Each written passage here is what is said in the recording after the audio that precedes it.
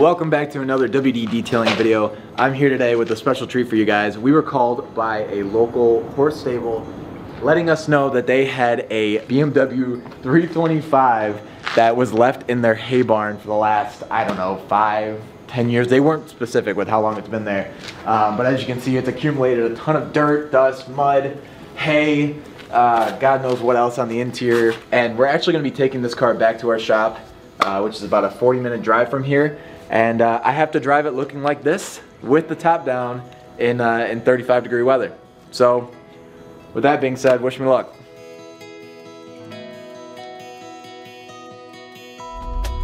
So, as RJ just mentioned in the beginning of the video, we have a BMW E30 that's been sitting in a horse stable for the last 10 years. Now, we don't have a ton of background information on this car, but what I can tell you is that the owner would drive it around the stable area for a while, then let it sit for a long time, and once you see the inside, you'll understand why it got the abandoned title. And before we get to the interior, make sure you guys take a second and subscribe to the channel with your notifications on. That way you don't miss our future uploads. Now, as you can see, some barn mice made this car their home. And I can tell you that we luckily didn't find any while detailing the car, which was a relief to say the least, because it really would not have been fun finding any dead mice while we were pulling this thing apart. And for this video, the way I ordered it, we actually did the exterior first when we detailed the car, but I want you guys to see the interior first so you can understand why this was called an abandoned barn find. And the last thing, which you guys know we always do in every video, it's the question of the video. Leave your answer in the comments below. I think I'm going to do this for every barn find. What year do you think this BMW is?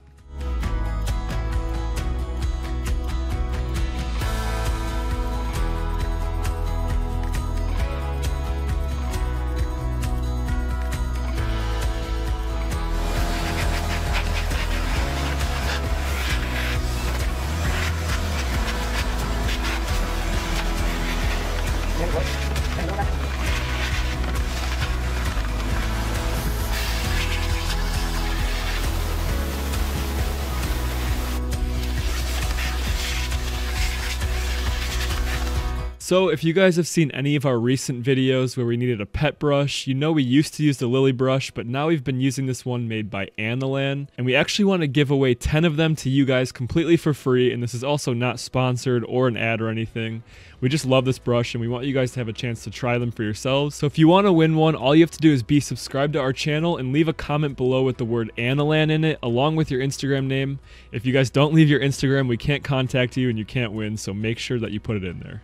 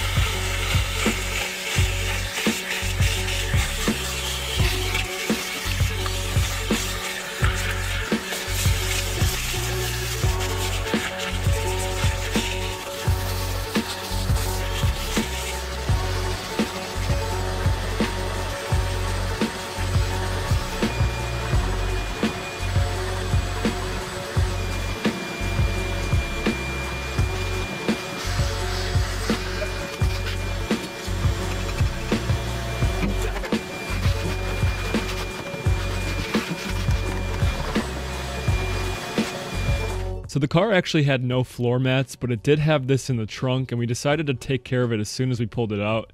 That way it could start drying while we were doing the rest of the car. And luckily the stains that you see ended up coming out, so we were really happy with the result.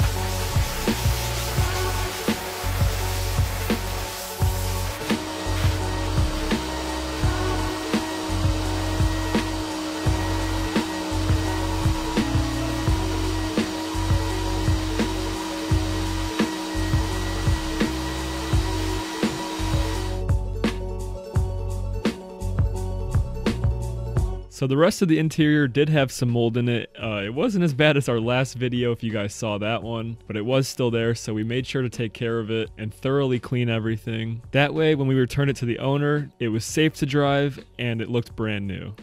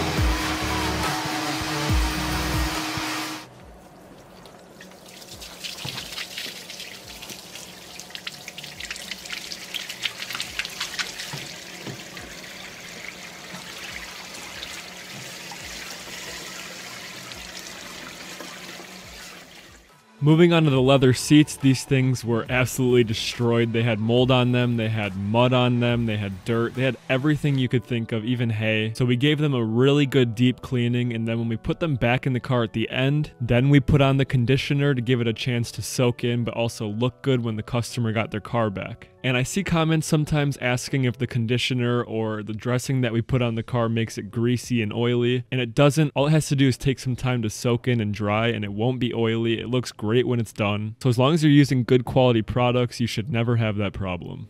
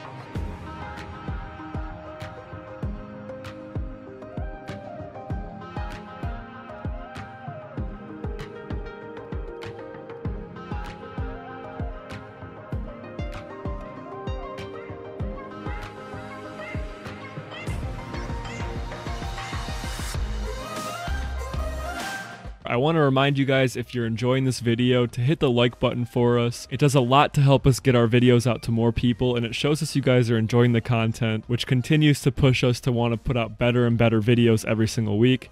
So take a second, like the video, and enjoy the rest.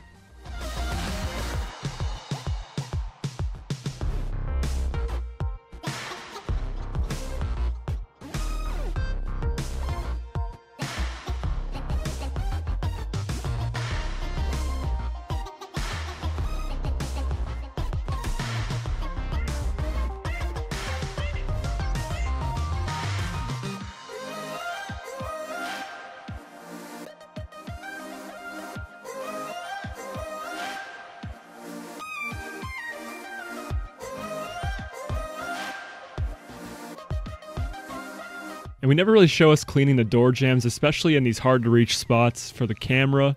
But I thought this was actually kind of cool, so I set it up for you guys to watch, and it was really satisfying even for me to do in real life. But basically all I did was spray degreaser into the door jamb, let it sit for a second so it could run off a little bit and loosen up some of that grime and grease. And I took a spray bottle with just water in it to rinse the rest away. And I think it did a pretty good job for the spots I couldn't reach into. Now finally moving on to the exterior, the first thing we did was the engine bay, and we took our leaf blower to try to blow out as much of that hay and that loose stuff as possible first before actually cleaning it. And then we disconnected the negative terminal on the battery before using any water in there, just to be safe and make sure no problems would occur further into the detail.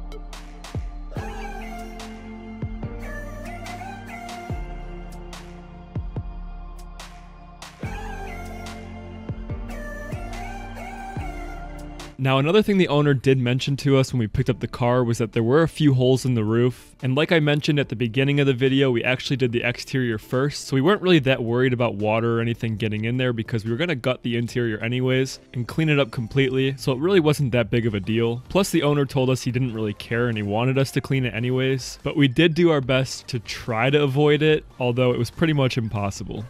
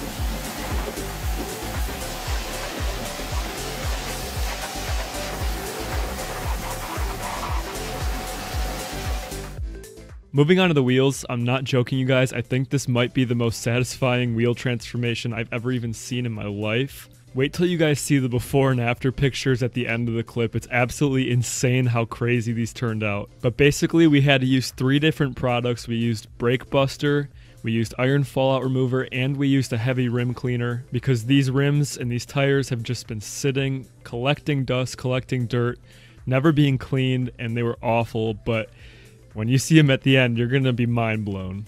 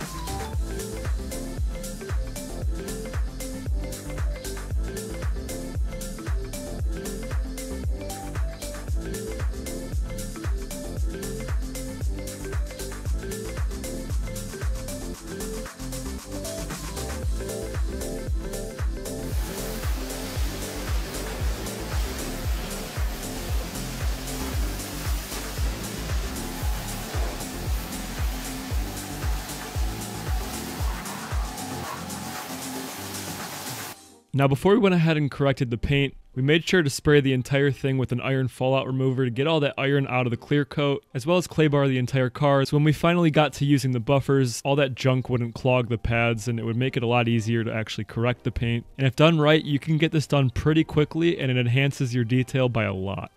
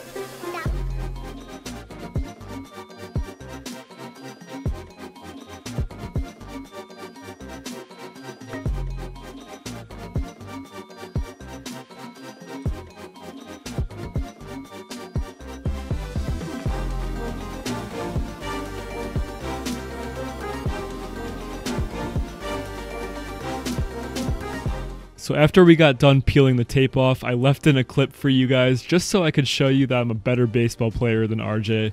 That's literally the only reason why I left it in, so you'll see it right after this clip.